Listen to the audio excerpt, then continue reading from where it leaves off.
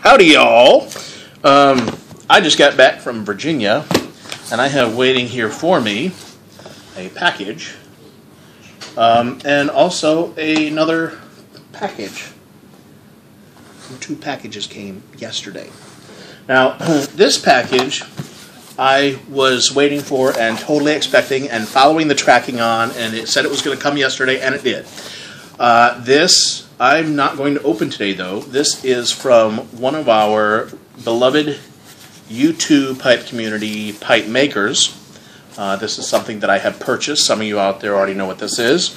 But I'm going to be saving this until Thursday, because Thursday I will be celebrating 1 year on YouTube. So this is going to be for that special occasion. I'm going to wait and open it Thursday. Today, however, I have a box that I totally was not expecting. I don't know what's in here. I did not know this was coming. And in fact, this person right here, that is the Redneck Professor. I haven't spoken to him that much very recently, so I have no idea why this is here or what this is about. So we're going to have to open up and take a look inside and find out. John, what are you up to, mister? Let's take a look and find out. Before we do, though, I would like to show you guys today, some of you have been interested in the bipod. Today is the jar of Tampers and a little jar of early morning pipe. So that's where the camera is resting today, or my phone camera.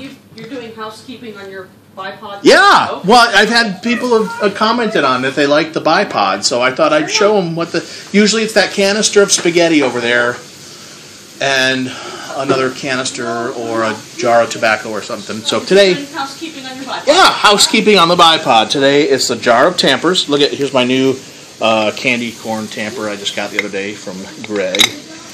And a myriad of other Tampers in there that I'm sure you guys recognize. And some Dunhill early morning pipe. Okay. Open that thing. Carry on.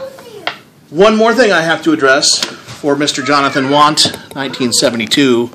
Today I will be using a box cutter and not a tactical blade. Okay? He doesn't like seeing people using tactical blades to open boxes. So let's see what's inside. John, Redneck Professor John, sending boxes to my house, unannounced craziness. And he even put on here, look, he even put on there, YABO.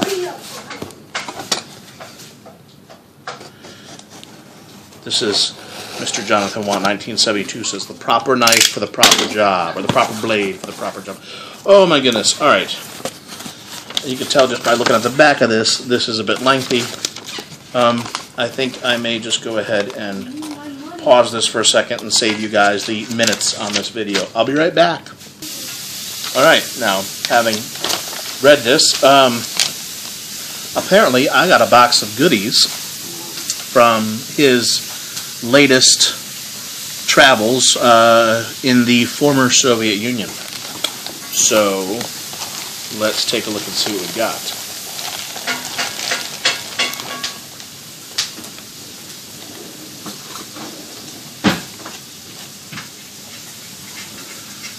There is a pipe.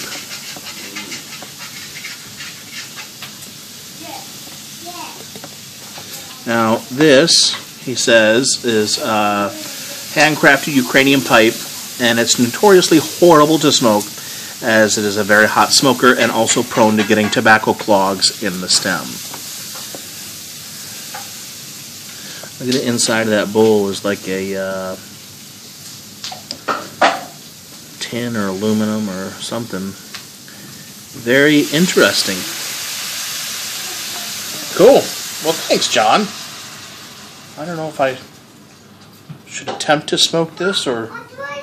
You know what? Is this, well, I don't want to take apart anything that's not supposed to be taken apart. I'm going to fiddle around with this later. Alright, next...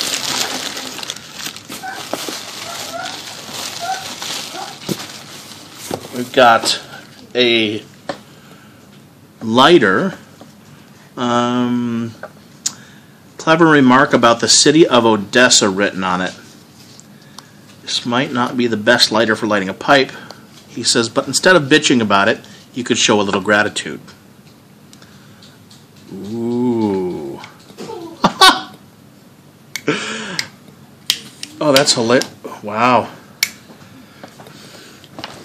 Okay, take a look at this. And something that I don't know what that says. Any of you out there fluent in Russian? But on the back, we've got this little diamondy thing, and the fluid, when you open it, lights up a nice bright green. That's cool. Yes, this definitely would not be something you'd want to light a pipe with. However, a cigar, maybe. So, very cool. I will hold on to this. Put that with the cigars. Okay, also got some packet of Holger Dansk original pipe mixture, so I can see how their government warning labels are written in that weird Stalinese gobbledygook, he says.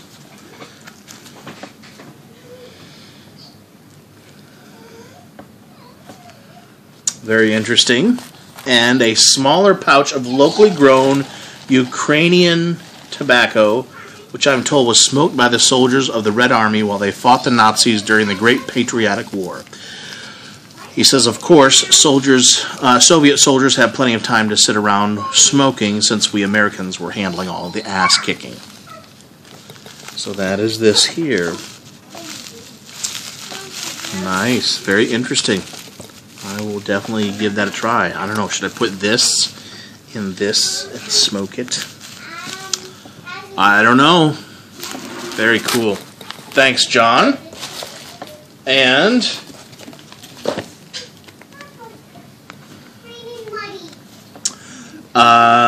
lastly, a packet of tobacco seeds so I can start growing my own pipe weed.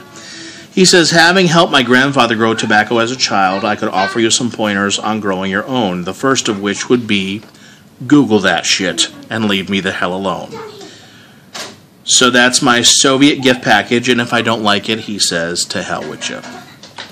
That's it. There's my goodies from the former Soviet Union. Here, take a look here. Oh, that's upside down. Very cool. All right. Well, thanks, John. I appreciate that. That's very cool.